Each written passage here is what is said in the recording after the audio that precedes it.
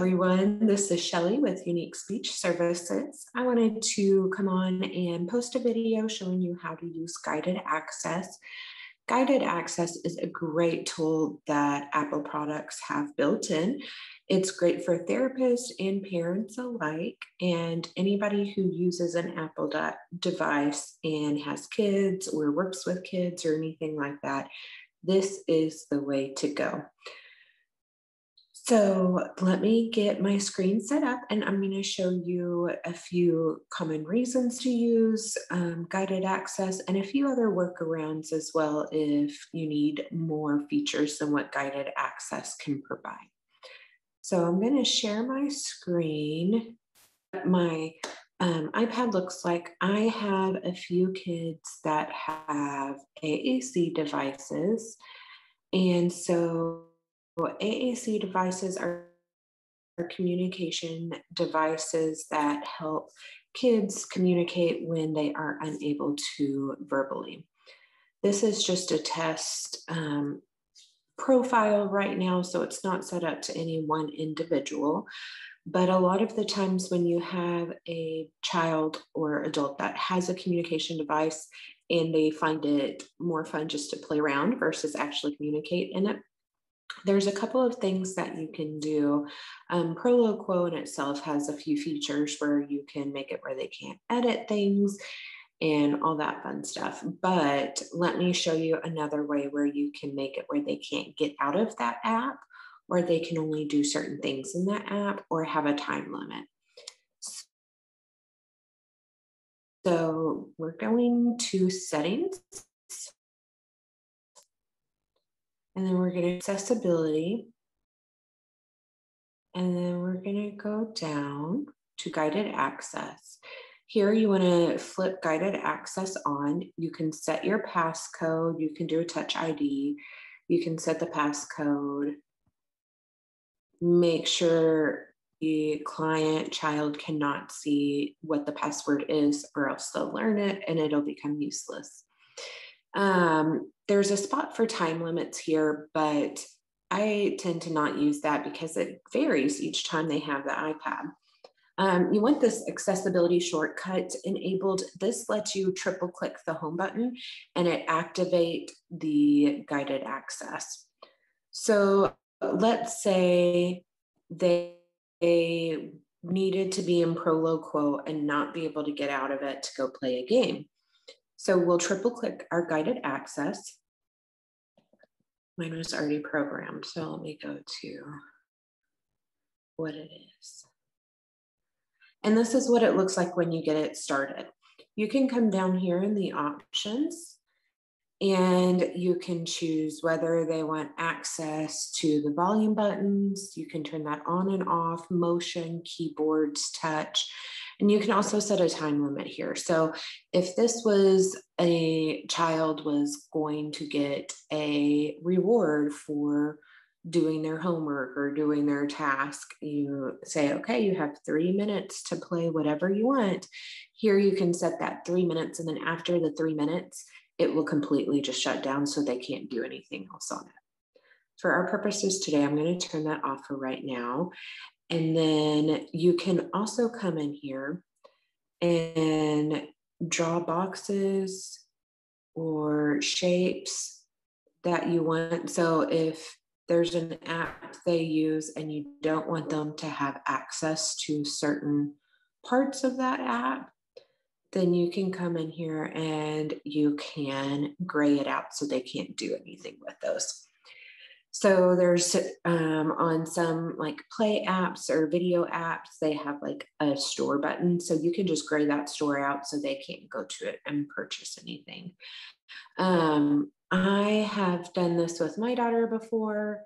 When she needs a distraction, we're trying to do something, I either just disable the whole screen by drawing a big box and making it fit the whole screen, or you can come down here to options and turn off touch, and that will gray out the whole screen as well. One thing to note, that if you do have little boxes on things, you want to make sure the motion is off. Otherwise, they'll just change the orientation and the gray box will stay where it is while the button you're trying to keep them from will move with the page. So that's also something to keep in mind.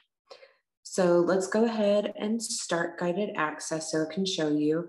So right now I've got access to all of the different buttons except for that settings. And so no matter how many times I hit it, it won't let me. There you go. Sometimes if you have it really, look, it's doing it now. A small box around it, it needs to be a little bit bigger so it can't be picked up. So let's go in and make that box a little bit bigger here to cover that whole area. And now even if I'm hitting around that settings box, nothing is coming up anymore. So that's one option for guided access. You just triple click the home button and it'll prompt you to either do your password, or if you have it set up for fingerprint, then you can do that as well. Now, say you wanted to let the client have a break or something like that, and you're just going to give them a game to play. This is where the timer comes in handy as well. I believe this game might have a storefront too. So let's let it load and see what the storefront looks like.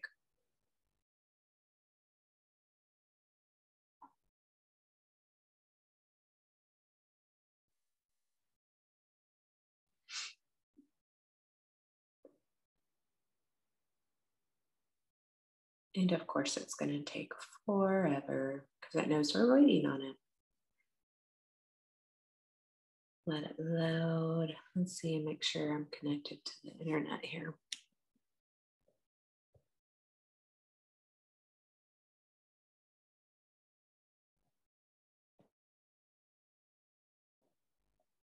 Yep, okay.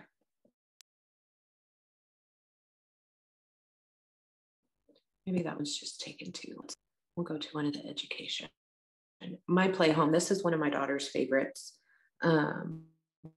This one, she really doesn't have a lot to get into. And so I usually tidy the house to get started. And then you can hit play and then it'll go into the house. So there's not much she can get into here. So if I wanted to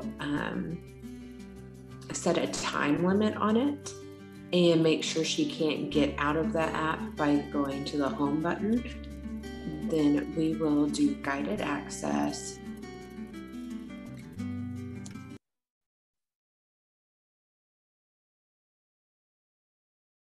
And if we want to set a time limit, we'll go into the menu. Maybe my iPad's just slow today.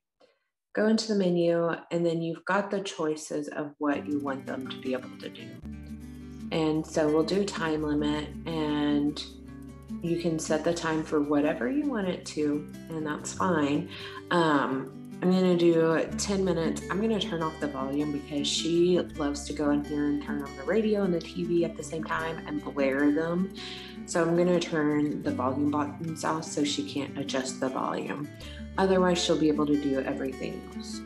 So we'll hit resume and it'll tell you the time limit. When you hit the home button, it won't go anywhere. It just tells you that guided access is enabled. So you still have access to touch everything, to do everything you want in the app. You just don't have access to that home button or the volume. So this is a great tool for labs right now or schools. And their iPad is specifically for communication. And people will take their device and use it as a plaything versus letting them use it to communicate. So this is one of those ways that you can stop that from happening because they won't be able to get out of the app to do anything else. So that's guided access. Another option that you have to, if you need to restrict different apps or have other restrictions placed on it, if you go to settings and go to screen time, you can have downtime, you can set time limits for apps, communication, always allow, and content privacy restrictions. So you can say, okay, I want them to be able to do education apps. We'll do ABC or A to Z videos and Toka Doctor, and let's do Jungle Coins. And we can do next. And then we can set a timer so that way they can use these apps for that amount of time. So if we do 1 hour, then you can change it 1 hour every day. You can customize days. You've got a lot of flexibility in here on how to add those limits. And then you can turn them off or turn them back on depending on what you need. And then you can just keep going in and adding other limits. So schedule downtime away.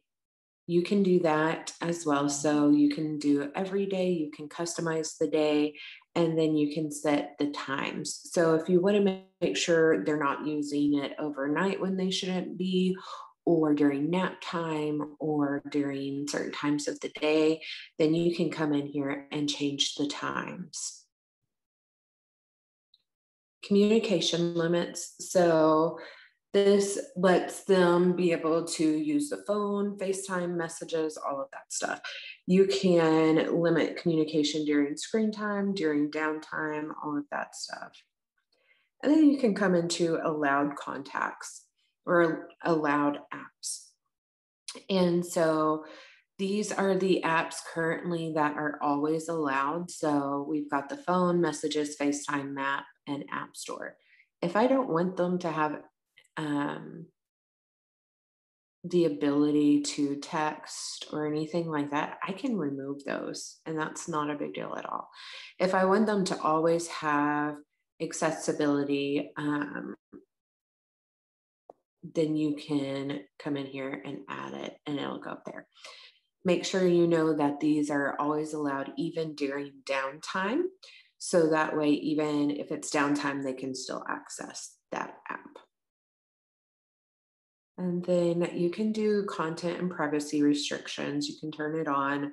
So you can say what's allowed, what's not allowed. You can allow passcode changes, not. You can also come into content restrictions and change ratings. So music and stuff, you can change it to clean. If you don't want music videos coming up, you can do off. So you can come in and you can change that. You can also do web content. So right now mine is set on unrestricted access. And so you can come in here and do allowed websites only and add in the websites that they're allowed to go to. And that's all they'll be able to visit. So iPads, iPhones, they both have this. And so this is a great way to make sure your kids, your clients are being safe while they've got their device, and also help them stay on track for what they are using their device for. All right, so that was a quick overview of guided access. If you have any other questions, please feel free to reach out. I'm more than happy to help anybody set it up or answer any questions about guided access. I'm not affiliated with Apple. I just really love what they do for the clients. In a future video, we'll go over how Apple has started putting switches in their systems. And so now you can use the iPad has a built-in switch for all of their apps and everything that goes with it.